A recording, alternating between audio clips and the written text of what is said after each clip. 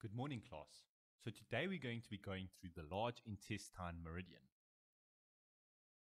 So the full name of this meridian is the large intestine meridian of the hand yangming.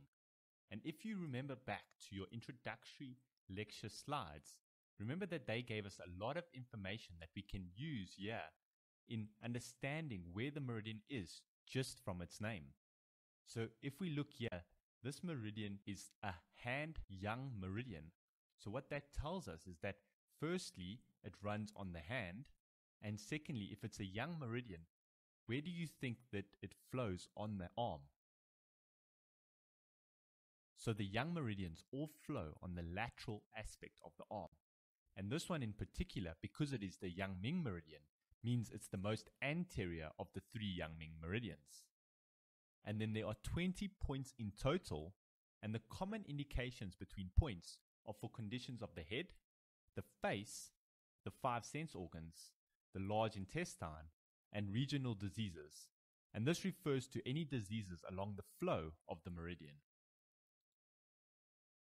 Now let's look at the course that this meridian flows. So this meridian originates on the radial aspect of the index finger near the nail over here, and then it runs superiorly along the radial aspect of the second metacarpal between the interosseous space of the first and second metacarpals. So here's the first metacarpal, here's the second metacarpal, and the interosseous space is between these two over here. It then continues ascending along the lateral and anterior aspect of the forearm, the upper arm, up to the shoulder. At the shoulder, what it does is it then travels along the back, this part over here, to Do14, which is below C7. From here, it then moves interiorly and emerges again at the supraclavicular fossa over here. From here, it continues ascending up the neck, past the jaw, and at the lips, it enters the lower gums. That's this portion over here. The other branch continues wrapping around the upper lips. It crosses the midline over here and ends on the opposite side of the nose. So that means that the meridian that starts on the right arm ends on the left side of the nostril, whereas the meridian that starts on the left arm would end on the right side of the nostril. And this is an important aspect to note for this meridian, as this is the only meridian that does this. Next, we're going to look at the major branches of this meridian. So there are two branches. The first branch occurs at the supraclavicular fossa, and this branch branches off here from the supraclavicular fossa, descends along the torso, and connects with the corresponding fu organ, the lung, and then continues descending to connect with the meridian's organ, the large intestine, all the way down here. The second branch is a minor branch that occurs at the lips over here, and we said that branch runs from just lateral to the lips down to enter the lower gums. So this slide once again shows the frequently used points. So remember, these are the points on this meridian that are more important than the others as they are used more often. And the large intestine meridian has 6 important points. Firstly, large intestine 1, Shangyang, large intestine 4, Hegu, large intestine 10, Shushanli, and large intestine 11, Kuqi, large intestine 15, Jianyu, and large intestine 20, Yingxiang. Now we're going to go into detail on the individual points. So the first point is Shangyang, large intestine 1.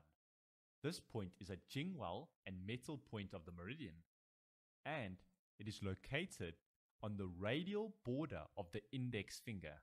So here's the index finger, and we're just on the radial border. Remember, the radial border is where the radial bone is situated, which is here. This is the radius. So we're on this part of the body. And then it must be 0.1 sun from the corner of the nail. So here's the corner of the nail, and we're going just 0.1 sun away from it. Puts you in that region. This point can be used for toothache, sore throat, febrile diseases, and coma. Our insertion is a perpendicular, shallow insertion, 0.1 sun, or we prick this point to cause bleeding with a 3H needle. Next, we're looking at Erjian, large intestine 2. So this point is located on the radial border of the index finger. So we're still on this portion here where the radius runs, and then it's in the depression distal to the second metacarpal phalangeal joint. So what does this mean? Well, the metacarpal phalangeal joint is the joining point between the metacarpals, which are these bones here, from here to here. This bone here is the metacarpal, and the phalanges are this bone, and this bone, these three bones. So the metacarpal phalangeal joint is this joint here that joins the metacarpals with the phalanges. So now that we know it's this joint, we must go distal to the second metacarpal phalangeal joint. So here's the first joint, this is the second joint, and then we're going to go just distal to it. So that's in this direction. And then it's located in the depression that is distal to this, and that's located around here. This point can be used for toothache or epistaxis, as well as febrile diseases. And how we needle this point is we do an oblique proximal insertion, so that's in this direction, or a distal insertion in this direction, 0.2 to 0.3 cun. Or there's another option where we can do a perpendicular oblique insertion towards the palm. So that's towards this direction as well. And we can go 0.5 cun deep if we use that direction. The next point is Sanjian, large intestine 3. So this is a shoestream and wood point of the meridian, and it is located on the radial border of the index finger. So if we look here, once again we're in this region, and then this point is very similar to the previous one that we just did, Erjian, large intestine 2. The only thing that's different here is if you look here, this one is proximal instead of distal. So that means we're going to this same joint here, but this time we have to go in this direction. And then once again, we have to find a depression, which is located here. And then it also says that you can find this point when the hand is slightly flexed, as this makes the depression more palpable. This point is also the shoestream and wood point of the meridian, and it can be used to treat toothache, sore throat, abdominal distension, borborygmus, and other diseases of the intestine. And thirdly, it can be used for somnolence. And how we insert in this point is we do a perpendicular insertion, 0.5 to 2 cun, directed towards small intestine 3. So small intestine 3 we haven't yet done, but it's located around this region here on the image. So we're going to go towards it like this. And we will learn about small intestine 3's location in future lectures. The next point is Hegu, large intestine 4. This is the He and Yuan source point of the meridian. So can anyone remember what are the function of Yuan source points? So these points are especially effective in treating disorders of their associated Zhang or Fu organ. So for instance, this point, which is large intestine 4, is especially effective in treating disorders of the large intestine organ. And this point is located on the dorsum of the hand. So that's this portion of the hand, or the back portion of the hand. And it's between the first metacarpal, this one, and the second metacarpal, this one here. And it's near the midpoint of the second metacarpal bone on its radial border. So here's the midpoint over here of this second metacarpal. And then we've got to go to the radial border, which is this portion here. And then the third thing you have to remember is it's got to be between this bone here and this bone, so that puts it around here. One thing I want you to note here is that this image can be a bit misleading, as it makes the point look like it's very close to this bone here. And that's just because of the perspective. If you look at the angle from a slightly more posterior view of the hand, you'd realize that it's actually between these two bones. And then this point is also one of Madame Yang's heavenly star points. And if you remember from the lung meridian slides, this is the list of Madame Yang, that famous ancient Chinese doctor, who he listed his most important points, and large intestine 4 was one of them. And he said it was great for treating headache, swelling of the face, malaria with chills and fever, tooth decay, nosebleeds, and locked jaw. And then this is also a point from Gao Wu's command points, and this point was said to be very good to treat disorders of the face and mouth. Let's look at the indications for this point. So this point can be used for headache, redness and swelling and pain of the eyes, toothache, epistaxis, deviation of the eye and mouth, and deafness. It can also be used for exterior syndromes such as chills and fevers, febrile diseases without sweating or with excessive sweating. It can also be used for amenorrhea, dysmenorrhea, and dystocia. And our insertion is a perpendicular insertion 0,5 to 1 cun. And this point is contraindicated during pregnancy. The next point is yangshi, large intestine 5. This is the Jing River and fire point on the meridian, and it's located on the radial side of the wrist, this portion here, and it's between the tendons of the extensor pollicis brevis and longus. And this is in what we call the anatomical snuff box. And as you can see on the image, this is the extensor pollicis longus, this tendon here, and then the tendon over here is the extensor pollicis brevis. And when you flex these two tendons, a depression forms in this region, and then this point is located in the center of this depression. This point can be used for wrist pain, headache, redness with swelling and pain of the eyes, or deafness. Our insertion is a perpendicular insertion 0,5 to 1 cun. The next point is Pianli, large intestine 6. This is the luau connecting point of the meridian. And can anyone remember the function of luau connecting points? So these points can be used to treat conditions affecting both their meridian as well as their associated meridian. So in this point's case, it can treat the large intestine meridian disorders, but also disorders of the lung meridian.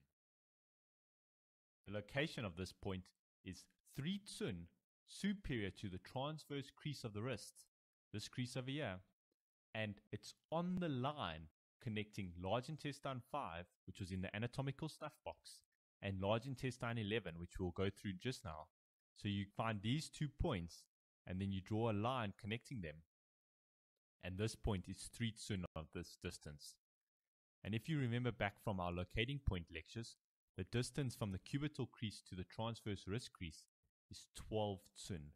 So that makes this point 1/4 of the distance from the cubital crease to the wrist crease. The indications for this point is it can be used for tinnitus, epistaxis, and because of its location, it can be used for aching pain in the hand and arm. It can also be used for abdominal distension and edema. And our insertion is a horizontal oblique insersion 0.5 to 1 cun. The next point is Wenliu, large intestine 7. So this is a she cleft point of the meridian, and it is located 5 cun superior to the transverse crease of the wrist. So once again, we've got to locate this transverse wrist crease, and this time we're going 5 cun proximal to it. And this point is also on the line connecting large intestine 5 with large intestine 11. And then the indications for this point. So this point can be used for acute borborygmus and abdominal pain. And if you remember from your theory slides, the she cleft points have the function of being able to treat acute disorders. So that's why this point can be used for these 2 conditions. It can also be used for furuncles, headache, swollen face, sore throat, and other facial problems. And finally, it can be used for aching pain of the upper back and shoulder. Our insertion is a horizontal oblique insertion 0.5 to 1 cun. And remember from our lung meridian slides, this means the angle of insertion is midway between a horizontal insertion and an oblique insertion. And then the next point is Xialian, large intestine 8. This point is also on the radial side of the forearm, and this time it's 4 cun inferior to the cubital crease. This is the cubital crease, so we've got to go 4 cun inferior, which is now in this direction. Or we could go 8 cun superior to the transverse wrist crease, as this would be in the same place. And then we once again have to be on that line connecting large intestine 5 with large intestine 11. And what I want you to note here is that there are actually many points located on this line. So this illustrates how important it is to know how to locate both large intestine 5 and large intestine 11 when we get to them. Because if you cannot locate either one of these points, then you can't locate any of the other points that use them to be located. For instance, if I asked you in the exam to locate large intestine 8 and you mislocated large intestine 5 as maybe more over here, your line is going to be completely wrong and your point will be here where it's supposed to be up here. And that's why points like large intestine 5 and large intestine 11, which are used to locate other points, are very important to know. And then the indications for this point, because of its location, it can be used for pain of the elbow and arm, and then it can also be used for headache, vertigo and eye pain, as well as bulborhynchus and abdominal pain. And then we insert the needle perpendicularly or in a oblique direction, 0.5 to 1.5 cun. The next point is Shanglian, large intestine 9. This point is similar to the previous points. It's on the radial side of the forearm, this time 3 cun inferior to the cubital crease, on the line collecting large intestine 5 with large intestine 11. So in other words, if you find large intestine 5 and large intestine 11, which is the same as finding the transverse wrist crease or the cubital crease, this point is 1/4 of this distance. So if we divided it like this into 4 equal parts, it's going to lie over here. This point, because of its location, can be used for pain of the elbow and arm, hemiplegia and numbness of the hand and arm, headaches, or bulborhynchus and abdominal pain. And then we insert the needle either in a perpendicular direction or an oblique direction, 0.5 to 1.5 cun. So the next point we're going to look at is Shushanli, large intestine 10. So this point is located 2 cun inferior to large intestine 11, Kuchi, which is over here. So we're going to go 2 cun below this. And just like the previous points, it's on the line connecting large intestine 11 to large intestine 5. The indications for this point. So this point can be used for numbness and pain of the hand, motor impairment of the upper extremities, and other disorders of the arm. It can also be used for abdominal pain and diarrhea. And finally, it can be used for toothache or swollen cheeks. Our insertion is perpendicular, 0.8 to 1.2 cun. The next point is Qi, large intestine 11.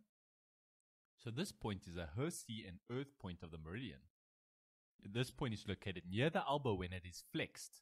So what this means is that the arm must be in a 90-degree angle, or it could be flexed slightly more, but it shouldn't be located with the arm straight like that. And then it's at the midpoint between lung 5, which is around here, and the lateral epicondyle of the humerus, which is this bone over here. And then we take the distance between these 2 points and we find the midpoint, and that is large intestine 11.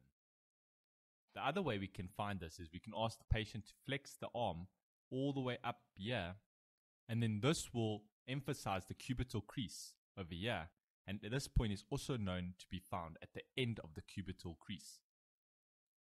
And then the indications for this point. So this point can be used for paralysis, numbness, and pain of the hand. It can be also used for motor impairment of the upper extremities and other diseases of the arm. Then secondly, it can be used for febrile diseases, hypertension, and mental disorders. Thirdly, it can be used for abdominal pain, vomiting, diarrhea, and other diseases of the stomach and intestines. Fourthly, it can be used for sore throat, toothache, redness with swelling and pain of the eyes, and other febrile diseases of the 5 sense organs. And finally, it can be used for urticaria, eczema, and scrofula. And then there's a few other important things I want you to note here. Firstly, this is the principal point used to clear excess heat conditions. And you can see this in the indications. That's why you'll see indications such as number 2, febrile diseases over here, or number 4, where it's the sore throat, the redness and swelling and pain of the eyes, or other febrile diseases of the 5 sense organ. All these point to heat type conditions, and this point is an excellent point used to clear excess heat conditions.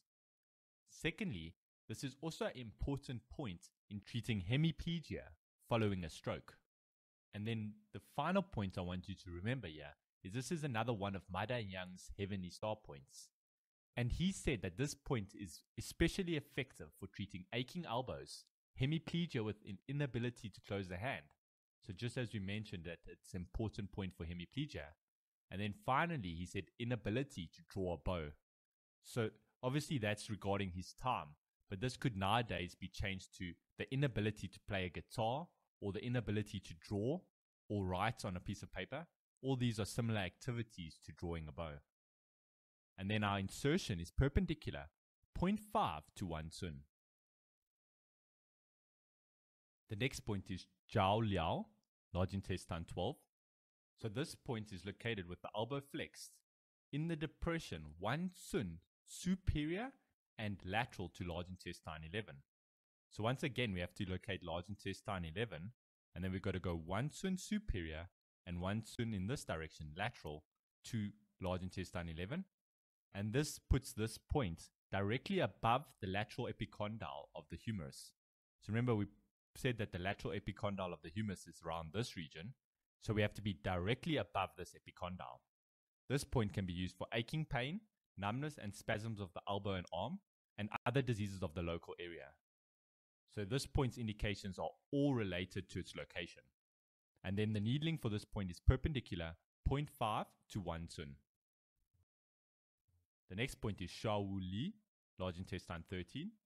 So this point is located on the lateral aspect of the upper arm, 3 cun superior to large intestine 11, which on this image is over here. So we've got to be 3 cun above this point, and we've got to be on a line connecting large intestine 11 with large intestine 15. So large intestine 15 is up here, and large intestine 11 is down here. And then large intestine 15, we will discuss how exactly to locate it in a few slides. But what you're going to do is you're going to first locate large intestine 11, and then 15, and then draw a line between the 2 points in your head. And then large intestine 13 is 1/3 of the distance from the cubital crease to the anterior axillary fold. So take this distance here and here, and we divide it into 3 equal parts. And this point is on the lower third over here. The indications for this point, so they're again local in that they can treat cramping pain in the elbow and arm. And then secondly, it can also be used for scrofula. And then our insertion is a perpendicular insertion or oblique insertion, 1 to 1.5 cun. The next point is Binao, large intestine 14. So this point is located on the line connecting large intestine 11 to large intestine 15. So once again, like the previous point, we've got to locate large intestine 11 and large intestine 15 and draw a line between the 2 points. And then this point, large intestine 14, is 7 cun superior, so that's in this direction, to large intestine 11. And it's at the end of the deltoid. So you can see in this image here, this is the deltoid muscle here. And what it's referring to is it's at the end of where the deltoid muscle runs on the arm, which would be around here. And then this point is indicated for cramping pain and paralysis in the shoulder and arm, neck convulsions and other diseases of the arm or shoulder. It can also be used for scrofula and eye diseases. And then our insertion is an oblique superior insertion, 1 to 1.5 cun. The next point is Jianyu, large intestine 15. So this point is located anterior and inferior to the chromium. So if you look at the image on the right, this image is nice as it shows the chromium. This is this part over here. And then what we've got to do is we've got to go anterior and inferior to it. So anterior in this image would be this direction, as this is the chest over here. And then inferior is referring down towards the feet. So this image, we can't really show that. But we will show this more clearly in the practical sessions. And then what you can do is you can ask the patient to raise their arm, and this will highlight 2 depressions in the shoulder. And this is especially easy to see in thinner patients or in muscular patients. And what will happen is 2 depressions will form. You can see them over here and here. And then this point is located in the anterior depression. This point is used for paralysis of the hand, motor impairment of the upper extremities, and other diseases of the arm and shoulders. And one thing I want you to note here is this point is particularly useful for treating frozen shoulder and other diseases affecting the shoulder joint. Secondly, it can be also used for urticaria. Our insertion is a perpendicular insertion, 0.8 to 1.5 cun, with the arm abducted, which means the arm should be in this position here, as shown in the image. and then we're going to go perpendicular. So we're technically going to go through the depression towards the armpit. The next point is jugu, large intestine 16. So this point is located on the upper aspect of the shoulder in the depression medial to the acromion process. So once again, here's the acromion over here. And we've got to palpate from the acromion along the back in this direction. And we're looking for a depression just medial to the acromion. And then it will be between the lateral extremity of the clavicle. So that's just referring to the lateral end of the clavicle, which you can kind of see just over here, and the upper part of the spine of the scapula. So this is the spine of the scapula here. So this point lies between these two bones in a small depression just medial to the acromion, which is located round about here. This point is used for cramping pain and paralysis in the shoulder and arm and other diseases of the local area. It can also be used for scrofula and goiter. Our insertion is a perpendicular insertion or oblique insertion, 0,5 to 1 cun. One note here is that you've got to be careful when doing a deep and medial insertion, so the insertion is going in this direction, as this carries a risk of puncturing the lungs and causing pneumothorax, particularly in thin patients. As if you look in this image here, you can see the rib cage, and that means that the lungs lie in this region here. So if we needle in this direction like this, as you can see, if we go deep enough, if we just follow the line, eventually we're going to reach deep enough that we're going to hit the lung area. And obviously this distance seems quite far in this image, but in thin patients or smaller patients, this distance might be much smaller. And that's why we've got to be extra cautious if we're needling and go much shallower if we're needling in this direction. The next point is tianding, large intestine 17. So this point is located on the lateral side of the neck, which is this region. So it's at the midpoint of large intestine 18, Fu2, which is up here, and the supraclavicular fossa. So here's the clavicle over here, and we've got to go to the supraclavicular fossa, which is this region here. And then we've got to go from here to here, and we've got to divide it in half. And then where around in this region it lies is that it lies on the posterior margin of the sternocleidomastoid, which we can see the sternocleidomastoid is this muscle. And here are the two heads. The one head here is going to the clavicle, and the other head over here is going to the sternum. And we've got to be on its posterior margin, which is this region over here. This point can be used locally for sudden loss of voice, sore throat, and other diseases of the throat. It can also be used locally for goiter or scrofula. Our insertion is either perpendicular, 0.3 to 0.5 cun, or we can do an oblique insertion, 0.5 to 0.8 cun. And the caution here is that we must ensure that we're needling to the correct depth, as deeper needling may puncture the carotid artery or the jugular vein. And this is a very dangerous situation. So one must be especially careful with needling these points. The next point is Fu2, large intestine 18. So as we said in the previous slide, this point is needed to find large intestine 17. And this point is located on the lateral side of the neck, so it's in the same region, but this point is level with the tip of the laryngeal prominence, also known commonly as the Adam's apple, which is located over here. So we locate the Adam's apple, and we go lateral to that, which is in this direction. And then we keep going lateral until we come between the two heads of the sternocleidomastoid. So as I showed you in the previous slide, this is the sternal head over here. And then the clavicular head is over here. And then we want to be in this portion right here, which is between the two heads. The indications: this point can be used for sore throat, sudden loss of voice, and other diseases of the throat. It can also be used for scrofula and goiter. And finally, it can be used for cough and tachypnea. Our insertion is either perpendicular, 0.3 to 0.5 cun, or an oblique insertion, 0,5 to 0,8 cun.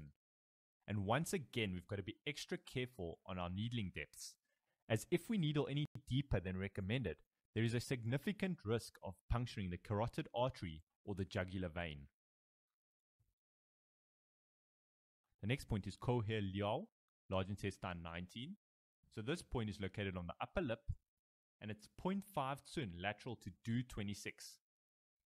So we haven't done do 26, but what I'm going to do is I'm going to explain now how to locate do 26, as we will only really cover where this point is located much later on in our much later lecture. So what you're going to do to find do 26 is you're going to take the distance from the tip of the nose over here and the upper lip, and you're going to divide it into 3 equal portions, like this. And then do 26 is on the upper third. So that's this line here. And then all you have to do to locate large intestine 19 is you got to go half a tsuen lateral to it to do 26 that we've just located. And this is below the lateral aspect of the nostrils. So here's the lateral aspect of the nostril, and it's going to be just below that. This point is used mostly for conditions affecting the nose. So it can be used for rhinorrhea, epistaxis, rhinitis, and then it can also be used for deviation of the mouth, lockjaw, and other diseases of the local area. Our insertion is an oblique insertion, 0,3 to 0,5 tsuen. And then one thing I want to mention here is that when you see these different insertion depths, one thing that can help you remember the depth is to think about all the muscles and tissues that lay below each point. So if you think about this point here, we are needling into the lip, and the muscle and tissue in the lip is very thin. So that's why the insertion is much thinner, as there's not a lot of muscle and tissue before we will reach the bone. And just like other points that we've done, points on the arm that go into more the bicep region can have a much deeper insertion, as there's a lot more tissue to go into before we're going to either hit the bone, the vessels, or nerves.